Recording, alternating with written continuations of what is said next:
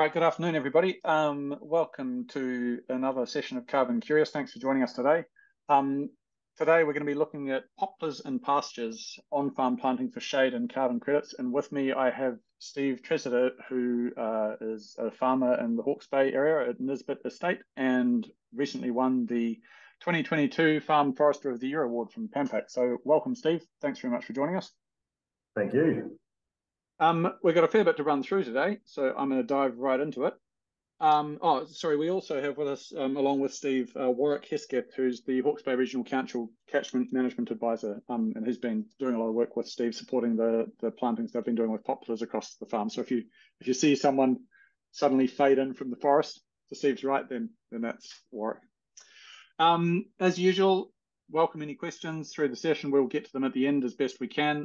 Drop them into the Q&A panel in the Zoom thing below. I don't actually know how to do it myself, but I assume there's a little Q&A box there which you click and it lets you ask questions. So diving right into it, Steve, this is I guess it's not home, is it for you? You manage the place, but you're not. Do you live there as well at the moment? Yes, no, we live there. Well, I've been there well over 30 years now, but we have got our own block down the road. So this place is 247 hectares, probably about 230 or probably less than that effective these days. It's a place I manage for Nisbett's and kind of treat it as if it was my own block. So they've allowed me to go and do things I think I should be done on a sustainable fashion on the farm. And I enjoy trees and that side of it too. So yeah. And you've been there for 30 years now, you said? Over 30, probably 35 years, actually counted up. Time goes pretty quick. Yeah. And how's it developed over that period? I mean, what's changed? What stayed the same? Well, I've intensified. I came from a family farm, which was reasonably intensive. So when I got there, it was a reasonably extensive sort of a farm, no electric fencing or anything, and not many trees. So it's just morphed into what it is slowly, just through, and the pole planting has been one of the things that we've done because the farm is quite erodible, like a lot of New Zealand, and especially the east coast of the North Island. It's clayey soil, and it needs stabilising, and that's where we've done poplars and willows over the years to try and stabilise it. I'm switching more to poplars these days because the willows tend to be bit messy, they break and stuff like that, but the poplars are really good. Yeah, and they've done a job, and of course now they've been financially very rewarding. So of what we're looking at here, there's like all of these little green blobs, which we'll take a closer look later, are obviously trees. What's the fraction of poplars versus willows, and compared to the exotic blocks, which I think you had a couple of which have perhaps been recently harvested? Yeah, so there's 31 hectares registered under the ETS of poplars and willows. And of the poplars and willows, I was doing 50-50 planting of poplars and willows, but I've gone more to a 10% willows and 90% poplars these days. Gotcha. There's more of the farm that can be planted and linked into the areas that are registered to make it a bigger area, and also there's some fresh plantings that aren't quite visible yet. So give those a few years, and they will come under it too. So it's been good stuff. I put this one up just to embarrass you. I understand that you didn't actually make it to the awards. You had your team turn up to take the credit for you. But can you give us a bit of background as to what this award recognised and what specifically about the stuff you were doing on the farm it was that they were sort of applauding? Yeah. The reason I wasn't at the awards is I was like many people in New Zealand at that time had COVID, which wasn't a good time. So, oh man, that's a bit of a rip-off. So anyway, it's affected a lot of people. Oh, but, you can have your moment in the limelight now then. Yeah, there you go. So, so the Yonas, which are the two girls in the middle there, with that photo, they accepted the award on my behalf, but it meant a hell of a lot. I'm what am I, 63 now, so I'm reaching the end of my farming career, and to achieve this it was huge. That's really cool. So and it's not something I was kind of pushed in it away. I didn't, like everyone who does these sort of things, you never think you're going to be good enough, and the trees lot of the trees, a lot of natives I've got are quite small and not very noticeable yet. But yeah, I was really chuffed, really happy, and not so much, and more for the owners too. You know, it's their farm. Yep. So it's just an appreciation. They've been very good to work for, and it's just appreciation for their support with me doing what I want to do. You know, I'm pretty passionate about the job, so yeah. Yep. Yeah, it was really great and interesting to me to see it, because I mean, I think you mentioned it's primarily a land sort of stabilization and environmental resilience action for you, as opposed to sort of a forestry activity. Though you did mention, I think, looking at the poplars in particular as a possible timber product in the future. Totally. Field day we had there the other day talked about that a bit. I mean, it was pointed out a poplar in the distance was worth $800 unpruned. You know, and it could be worth well over $1,000. So these trees, and that's one of the reasons I guess I want to put it out there. They're highly underrated, the poplars, in a New Zealand situation. And I think I said to you the other day, my preference on this sort of country, which is a huge area in New Zealand, is typical with this, would be poplars first, pine trees second, and natives third. And the poplars are so beneficial. I mean, you've got the timber side of things, you've got the land stabilisation. They can be chopped down or branches taken off for fodder in a drought, which I've done before. Yeah, okay, you have actually done that. That's really interesting. What's the sort of, how much feed do you get from one? Do you have a rough metric there? Like, because I'd heard that and I've never heard of anybody who actually did it. Yeah, I don't know if there's any, I haven't actually got down and measured it, but it is quite, I don't know, Warwick, you know, you should have that side of it. It is very high nutritional value. Yep. Yes, and that's not at the expense of the tree, right? So, sorry, Warwick. No. Warwick might want to say something about that. I was just going to comment that there have been papers and things produced about the condensed tannins and all that sorts of good nutritional value. But I think for a lot of people, it's just something that they can do. You know, if there is a drought, it's sort of like standing hay in a way. They can chop it down and get them through a tough patch. I would say that, you know, once you do it, once you pollard a tree, you do kind of have to keep doing it, because you're not going to get that nice straight trunk that you might get otherwise if you'd form pruned it for timber. Okay, so that was actually going to be one of my questions. When you say chop it down, you're talking about knock the whole thing over like a short distance off the ground by pollarding, as opposed to just stripping off a bunch of the lower branches. Well, what I did is I just chopped the branches down, the lower branches. Okay. Yeah, that's what I did. But it's quite a job, and it does make a hell of a mess to tidy up afterwards. So they don't eat the wood, I guess. No, but they do get pretty addicted to it. Once they hear the chainsaw start up, they're all rushing over. So that's one of the many benefits of poplars. You know, we've got areas, a farm opposite me that's gone into pines. It's owned by a guy in Hong Kong. And this farm wasn't bad. And there's another farm just been sold to trees just down the road. It's a way better option would be to plant poplars and willows. And New Zealand you can get the credits from those to meet our carbon emissions, what we're trying to strive for, without doing pine trees and all the downstream bad effects that's had. You know, especially Gisborne and all that side of it. So I mean, I guess there's the regime that you've got here is quite different as well. It's not kind of clear fell forestry at the end of it. You're sort of doing closer to a continuous canopy model for the areas that you have planted, even if you were to harvest it, right? That's correct. Yes. So super interesting. So I think I should have got to the slide earlier. I think I've asked you most of this question. You've talked through the benefits pretty clearly, but are these both pictures of the farm as it is now? It's sort of on the left versus the right, and on the right-hand side, are you anticipating further plantings there? So on the left, that's just a general view of the farm, and on the right is some flatter areas where we've got native shelter belts. Where we do a lot of the triplet lambing out in those paddocks. So Yeah, it's shelter belts for. So some of the flat areas I won't be planting in. I just can't quite see the screen that well, but in the background of the one on the right, there'll be areas we'll be planting up. Yep. There'll be some pole there now, but so I try and target an area and plant that, and it's not always successful. The first year you might get, some years in a drought you might only get 40% survivability, but you keep going and try and fill in the gaps as much as you can. It's a long game, you know. It doesn't happen overnight, but yeah.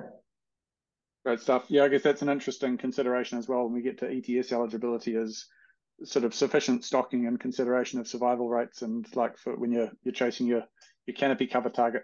So jumping into that now, I mean, this will be very old news for you given your experience, but for everybody on the call, like you agroforestry is a thing. Obviously, it can work very well if you know what you're doing, as Steve clearly does. But there's certain requirements that you have to meet if you're going to register your sort of trees that are planted with mixed use agriculture in the ETS. And I've got a summary of these here. So it's got to be minimum of 1 hectare in area that you've got for sort of the bounded forest area. And that area has to be at least 30 meters wide on average. You've got to be able to demonstrate that it achieved forest status after 1989. And the key for space planting really is that you've got to have canopy coverage above 30%. And there's and then it has to be a tree species. So it has to be able to achieve greater than 5 meters of height, which isn't a big problem for poplars, obviously. On the right there, we've got what 30% canopy cover looks like. So those white circles are occupying 30% of the total area in that square. That's the minimum. You don't want to be cutting it too fine. If you do lose a tree, then you can potentially end up with compliance issues. But could you sort of comment briefly, Steve, on how you've approached this and the spacings that you've gone for, and sort of the balance of pasture productivity versus ETS eligibility, and the sort of the other goals you're looking to achieve around hill stability and the like? Yeah, right. So we've done 15-meter spacings, but it can go further out. So you want to plant more than actually what you do need, because, you know, as you say, survivability can be an issue. A lot of people will say, well, that affect pasture growth. It does, certainly. But the beauty about the poplars and willows is they lose their leaves over the winter, so it opens the ground up. And in the summer, especially the hot summers Hawke's Bay normally gets, which we're not having this year, it creates it stays moist under the trees and stays green. So some people say it actually grows more grass. So it's hugely it doesn't affect the stocking rate. Which is the key indicator, I guess, really. Yeah. If you can get the same amount of stock on it, then clearly the productivity is staying up.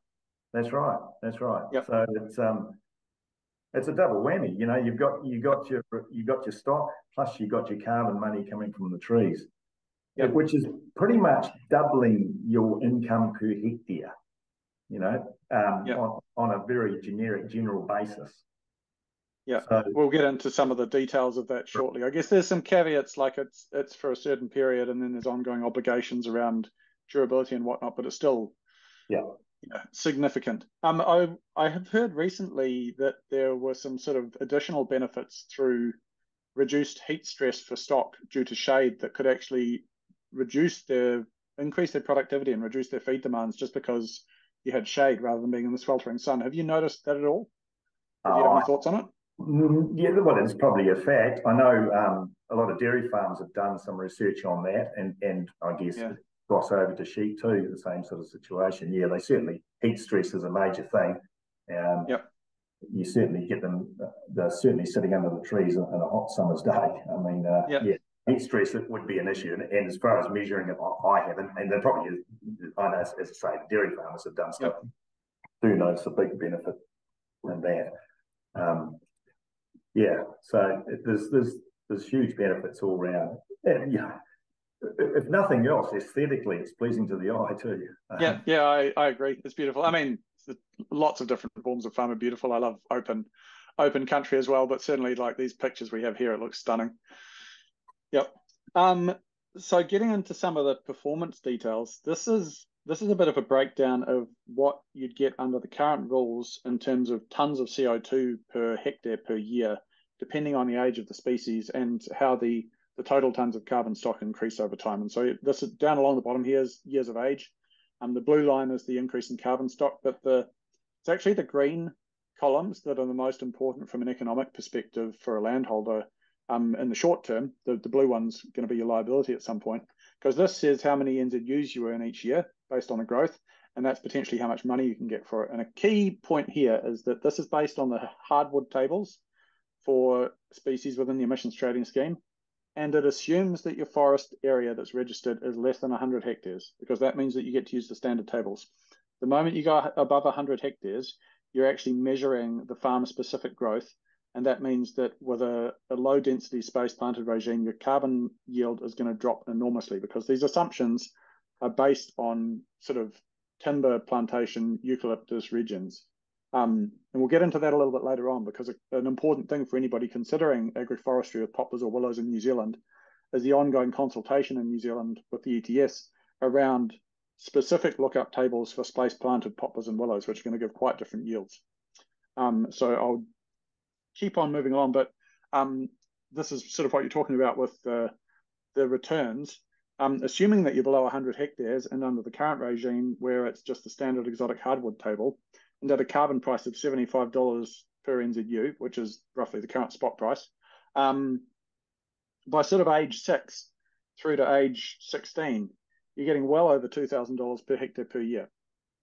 This ignores the cost of establishment, and it ignores any costs of sort of ongoing care and maintenance and stuff. But do you have any comments on sort of what you've experienced in practice versus what the theory here says? Oh, no, I think you did right. I mean, an average sheep and beef farm around here would net a return around $500 a hectare. That's probably been reasonably optimistic. Yep. So anything above that is hugely beneficial, and we're getting way above that with these. Yep. I know it's not for the long term, but yeah, and there's so many people do not realise it. Even farmers around here still do not realise that you can actually, it's a no-brainer, absolute no-brainer. And a lot of people have planted these trees, as I have, for erosion control, not even realising that you can actually cash in and make quite substantial money. And I would put it out there that a lot of these farms that have been sold, if they realised the income stream they've had, probably wouldn't be selling them. Yeah, change the equation a bit.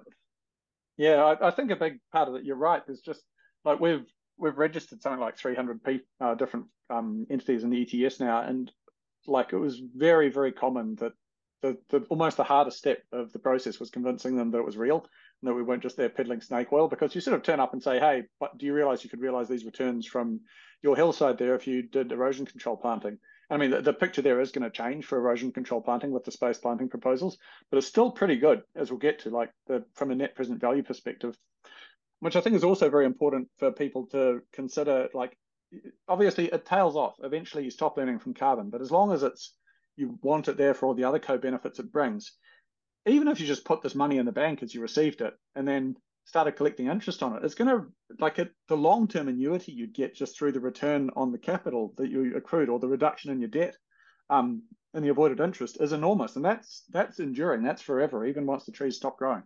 Yeah, right. And that's not even talking about the timber value of these trees. Yeah, true. Very good point. I mean, a fun fact, whether it's true or not, but I did hear a while ago that when they looked at planting in New Zealand, getting pine trees planted in Kaingaroa and some of the big forests, poplar was one of the species they were looking at. And it's it's used widely overseas in a lot of different things. So, yeah, highly, very underrated. So these trees we plant, we do have to, like if they die out, we replant them. But I have planted quite intensively, so we, so if any die, that we will replace those. I think the trees on Nisbets were planted under the old sawtooth scenario, which you might explain a little bit more about, Nick. But but going forward, this will be in the new regime. Yep, which is very important for people to understand the distinction. So I've put in the comparison here of the annual carbon yields for exotic hardwoods, which is currently what you get poplars in under, versus radiata. And it's interesting that over the first 15 to 16 years, the current sequestration profile for hardwoods delivers a lot more sequestration on paper, and which means in your bank account, than with radiata, in large part due to this weird teenage period that radiatas go through, where they wind right back for a little bit before they really kick into life again. And this is particularly important in the context of the new accounting rules, because under averaging, and I didn't actually get a chance to check the exact number prior to the session, but I'm pretty sure that the average age for both species is around 16 years. So that's the point that under averaging, you stop earning additional carbon from that point on, but you don't face any liabilities on harvest. Different story were you to register them under the permanent forestry category, but there's some other constraints to be aware of there. So I'm just eyeballing it. I'm pretty sure that you would get more over the the useful yield period from hardwoods than from radiata, because the fact that radiata goes gangbusters into the later years isn't actually relevant under an averaging accounting method. Yep. So to kind of have a look at that in practice, and I'll switch across. Can you guys still see this now? Has it turned into a map? Are we looking at a map, or it's kind of moving around, or are we still stuck on the presentation? We're looking at the map. Yep. Sweet. Okay. So this is a quick look at the CarbonCrop management platform, which we're just using for an example. So a quick caveat up front: this isn't data that Steve's provided. Like, this doesn't necessarily represent the registration that's on the farm, and all of the financials that you're about to see here are just numbers that we are forecasting. It's not farm-specific details, which we don't want to share. But this is just the raw output of our AI running its eye over the farm, basically, and trying to spot where the trees are. I think you mentioned you had on the order of 31 hectares registered. Yes, that's correct. Yep. We've picked out 38. I think maybe we're slightly optimistic in some cases. Possibly some of this is the more recent stuff that you haven't quite got around to registering yet. But I thought it was very interesting to look at like areas over here, what qualifies as space planting and what qualifies as coverage, and these various thresholds, and what the thinking that you go through when you're looking at areas like this in terms of what you're going to register and where you're going to plant further trees. Can you talk through some of the thinking of when you're planting this area? Well, I guess I'm not actually planting. Haven't been planting as far as registering trees with the ETS, because it wasn't in my concept. But it came along later. Yeah, exactly. So what we have talked about at different field days is linking. So you're linking two areas. One area might be like half a hectare or whatever, to try and make that 1 hectare. So you put trees in to link those areas to match them up. But invariably, that linking may be a ridge or something where it's hard to establish.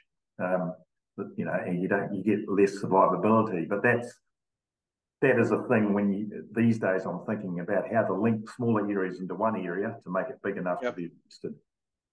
Which certainly you can see there's potential for down here, which right. Our algorithms missed. Like, by the ETS rules, you can basically bridge a 30-metre gap. That's often called the 15-metre rule, but the technical constraint is that no point on a line can be more than 15 metres from a point at which it intersects the canopy, which 30 metres obviously lets you jump, which is a fair way. Often you kind of run into issues with the falling below the canopy density threshold before you start being able to join up too many things. But what's interesting is that this mapping that we've done here is completely compliant with the ETS rules. Like, you're allowed significant areas within an area as long as the overall area within a given hectare is still above the 30% threshold, which, I mean, eyeballing it here looks like it probably is. If I pull out some vegetation data, like, you can see the rough vegetation boundaries, and this is reasonably conservative. We've left some stuff out, but the fact that it's drawn a full boundary around this suggests that the canopy cover within this area is still greater than 30% with the way you planted it, because there's obviously some 100% segments on the edge. And so looking at this block here, for those numbers we were talking about before, so this is 10 hectares. The estimate I had was that it had been gone on somewhere around 2005 to 2010. Does that sound about right?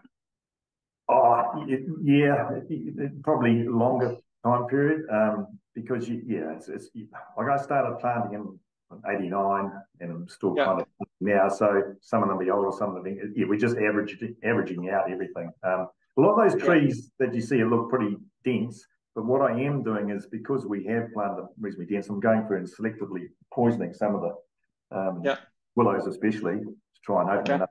But the initial planting was for land stabilisation, and once it's achieved that, then I can start thinning them out as long as I are still meeting the requirements of the ETS.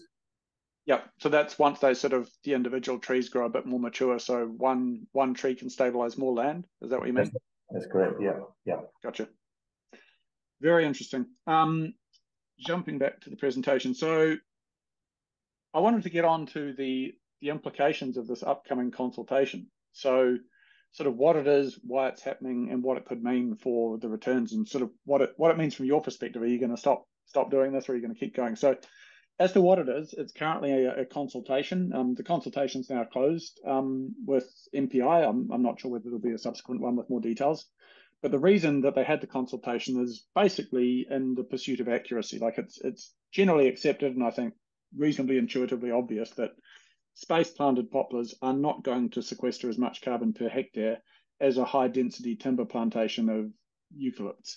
It's not to say that it's a bad idea or that they shouldn't receive carbon, but you're probably going to get more sequestration going on in a high density forestry plantation than in an agroforestry regime. And the ETS is generally quite conserved with the accuracy of carbon sequestration. So that's their motivation, is they're trying to make the awarded credits more consistent with the actual carbon being sequestered. And the implications are that, at least by their proposal, there's going to be a lot less carbon issued to space planted poplars and willows specifically, which is key to note, is that at the moment it's a species specific proposal. And the threshold that's proposed in the consultation, there's a couple of different stems per hectares that they've considered for the sequestration profile, but one of the key thresholds is 220 stems per hectare, which works out to about 7 metre spacing. And I think you said you were doing about 15 or so. Yeah. Yeah. So it's like you'd have to actually be planting at quite high densities to go above the threshold that they're proposing, which means that a lot of sort of erosion control plantings on farms will fall below it, unless you're actually deciding to retire a hillside because it's so slip prone and you're basically converting the whole thing to forest. And what you can see here over on the right, which is just a sequestration profile taken straight from the consultation, is over here on the left, we've got tons of hectares, tons of carbon per hectare. Down here, the age. And this dotted line up the top here is the current exotic hardwood table. And then the blue lines are kawa, poplar species, at two different planting densities, or three rather. So 200 stems per hectare, 100 stems per hectare, and 50 stems per hectare. And then the goldy sort of colour is Veronese poplars, which are pretty similar to crow's nest poplars. Which species have you been going for predominantly, Steve? Oh, mixture, mostly kawa, some Veronese, yeah. So just very interesting that it's mostly kawa, because so basically the proposal is that or at least the consultation proposal was for the 100 stem per hectare Veronese profile, which is obviously a hell of a lot lower than the 100 stem per hectare kawa profile, because they're much narrower canopy and tend to be taller. But what this means for the commercial yields, and here I've got three different profiles, and this is sort of the dollars per hectare on the same terms as we were looking at before, $75 a ton.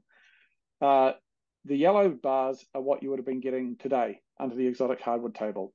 Red is what you get from Veronese at 200 stems per hectare, and blue, which I think was the proposal for the single table approach, is what you get from 100 stems per hectare. So it's a lot lower. There's no two ways of seeing that. And even the fact that in the midterm they're showing the Veronese yield actually exceeds the exotic hardwoods. They're also proposing a 21-year attributed harvest interval for the purposes of averaging, which means that everything beyond 21 years you don't get anyway. So it's definitely on the shift is going to result in a significant loss of yield. I also ran some quick numbers just to kind of calibrate that on what the net present value implication would be. So we were talking before about if you sort of took that future cash flow stream and tried to value as it was today and maybe put it in the bank or used it to pay down your debt or whatever it was.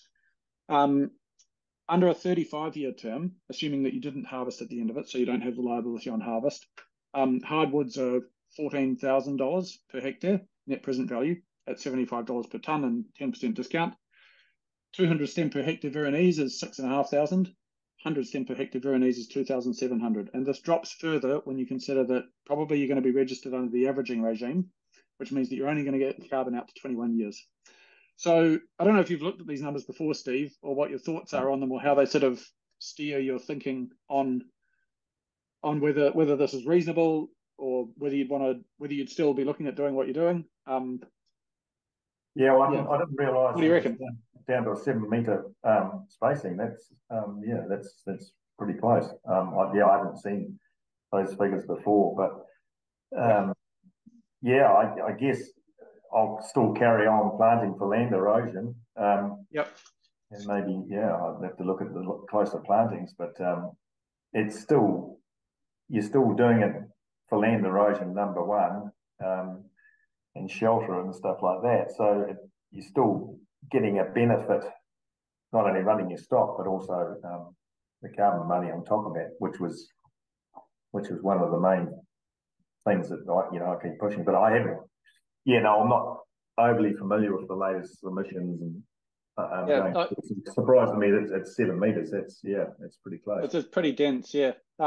It's worth noting as well that this is just a consultation at the moment. It's not like this is a done deal. Current regulations are as they are, but certainly MPI have generally been indicating reasonably enough an interest in accuracy where they can, because like our international accounts also have to be accurate as best we can, and that's what we're sort of ultimately this $24 billion figure that gets mentioned of our international liabilities. That depends on the true carbon sequestration. It was kind of encouraging to me though that even let's take the worst case scenario here, 2,000 per hectare NPV. That's still a significant boost if you're also getting a whole bunch of co-benefits, and certainly it's more than enough to pay for the cost of establishment, I think. I don't know if you can, I think I've got a section a little bit later, but let's cover it now. What does it cost? What does it cost to kind of get into this? If you're trying to make the economic case for it, ignoring all of the benefits around stability and fodder and shade and stuff, just the cost to establish the poplars versus these carbon yields, how does it look? Well, I might hand over to Warwick, because that's kind of his expertise on that side of it. And Cool, chip in here. So normally we're selling poplar as a pole, as a 3 metre pole, which is worth around $13, I think. There's a sleeve that often goes with that, so that's another $7 or $8. We estimate that a poplar in the ground, by the time it's been planted and transported to site, is probably worth around $30. For erosion control, we're sort of looking at around 40 or 50 stems a hectare. What I would say here in Hawke's Bay and in some other regional councils as well is that we have erosion control grants. Gotcha. Actually meeting half of that total cost to get the poles established. Okay, and even $30 a stem at 50 stems per hectare is 1,500, which is less than the lowest of the net present values here. So in theory, you could take out a loan from the bank at a 10% interest rate, and you still get your money back, assuming that the carbon price stayed at $75 a tonne, which I guess, fingers crossed. But yeah, what you're saying with the grants that exist, that's a hell of a lot easier than that, because the council will support you with half the cost. Yeah, that's correct. And sometimes we do have to have some difficult conversations, because if people are wanting to get that hectare of eligible land, and that involves planting some areas that aren't prone to erosion control, we might not subsidise that particular pole. So, for us, first and foremost, it's about holding the hills together. Yeah, which has a whole heap of downstream, no pun intended, benefits.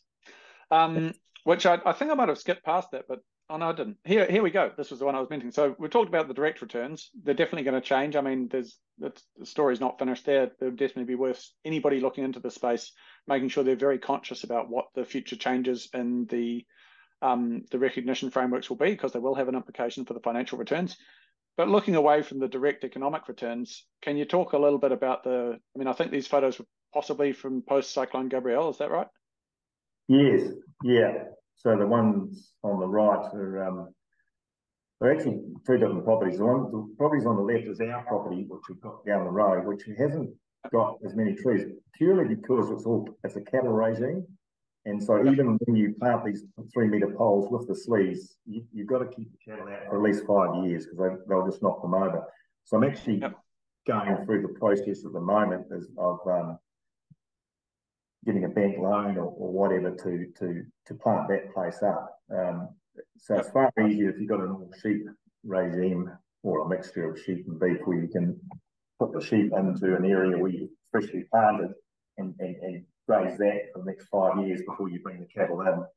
But that cyclone certainly, the differences between the areas that were planted and the unplanted areas where you can see it here, it's just chalk and cheese. A massive difference. I mean, if East Coast and Gabriel was planted up extensively in poplars and willows, you would not have had the downstream effects of the silt. Well, there would have been a lot less. And because you're space plant, you're not densely planting like a pine forest. You haven't got the slash that could potentially come downstream. With clear filling of boss and all that issues. Have been involved in that. So environmentally, they're hugely beneficial, hugely. No, I just, as I keep harking back to, I think they're totally underrated. There's not enough talk about it. So hopefully you guys can spread the good word. Well, we've got all the people on the call who are hopefully going to go and tell all their friends and go and buy some poplars. I just think it's just for New Zealand, I think it's a big thing. But as you say, these rules are changing, so that might just change the scenario. But if nothing else, stabilising land has got to be a good thing. My impression is that it'll change it, but it probably won't change the. Like if you thought it was worth doing before, it'll probably still be worth doing. If you hated the idea of having poplars before, then you probably wouldn't have been planting them anyway. But if you like the idea of having poplars and stabilising your hills, I don't think the changes are going to make it a non-viable activity. Any kind of stuff, just before we wrap up, that you'd tell somebody looking to get into it, like what should you be conscious of? You mentioned the cost, you mentioned the need to kind of consider stock exclusion in the case of cattle. What else is there to weigh up? Oh, it's a long game. Don't think you're going to do it all in 1 year or 2 years. You just chip away a little bit at a time. It's like how do you eat an elephant? Just a little bit at a time. And you never you do your head in if you try and think, I've bought this farm, how am I going to get it up and running straight away? You just got to do a little bit every year. And as I say, I've been at it over 30 years, and so you just chip away and it eventually forms into what it is. But it's physically, you ram these poles in, you're ramming them into softer ground, which is where they need to be to stabilise the ground. So it's reasonably physical sort of a job, but it's not too bad. I don't think there's any other. I don't know. What can you think of any? I don't know. It seems. No, it's a few things you've got here. So there are things you need to consider. I'd also what varieties, and that might be dictated by the type of erosion that you have as well. So a good idea would be to get one of us, get one of the regional council land management or catchment advisors out, and they could help talk you through the ropes. And hook you up with the grant process as well. That's Keeping right. all that silt out of the rivers. Good stuff. Cool. What's your vision for the future, Steve? I mean, you said you were sort of imagining you got a few years left on the place still. Where would you like to see it 10 and sort of 30 years from now? Oh, I don't know. As I say, I won't be there in 30 years' time, but I would like to see it carry on. I'd like to be involved in the farm as almost like an advisory type role to help people. Yep. And in future in general, I mean, I like to think I can walk the talk. You've proven it, I just think just slowly keep on doing what we're doing. Really, is the main thing. And to get recognition from different ones. I know Warwick was involved in the judging, so have recognition from these guys was pretty amazing, really. So, we're doing the right thing, I think. Yeah, I really liked as well. I didn't include the images, but just the accolades that you got from a bunch of the other partners you're working with. I mean, we should give credit to Forest 360, who did the work on this block for you with the registration. I saw Ansco, who I think you're a supplier to, was kind of singing your praises when you won the award of like I think it's great that there's sort of this broadly embraced agroforestry support, because I think there is a lot of potential in it. And when you talk to farmers in the context of Hawaka, Kanoa, and future greenhouse gas taxes and stuff, there can be a bit of an idea of, you're forcing me to go into forestry and like retire my land. But there is this sort of the middle path that I think can be very beneficial and can actually improve the overall farm output in multiple dimensions. So it's great to see a worked example of it in practice. Yeah, I've always been of the opinion that you farm for the next generation, for the future. You don't farm, you're leaving it for someone else. And that's the sad part about it. Some of these places up the East Coast and Gisborne have been settled in the 1800s, and those guys set those farms up for future generations. And to see them planted in pines is really, sad. That those guys probably didn't make a lot when they were farming, but they did it for future generations. And I'd like to think what I've done there is on Nisbett's, is trying to set it up for the future. Do my bit while I'm around, and I guess it's a little part of New Zealand, but at least I'm doing something. And yeah, I just think that's my philosophy anyway. I'd like to leave the place in a better situation than when I started. And I think if everyone has that sort of attitude, and I think it'd be beneficial, really. But that's the way I look at it anyway. Yeah, I think you've done a stellar job of it, and certainly thinking ahead of the challenges over the coming decade or two, like increasing heat waves and stuff. Having alternative fodder and shade is going to be important, and increasing rainfall, having your slope stabilized is going to be pretty valuable. So if there's anybody on the call who's interested in doing this, certainly get in touch with us, and we can sort of link you through to people who can help and provide you some sort of estimates of costs and the potential returns you could get and what the plantings might look like. All right, it's 1:20. Apologies to everybody on the calls that we ran a bit long.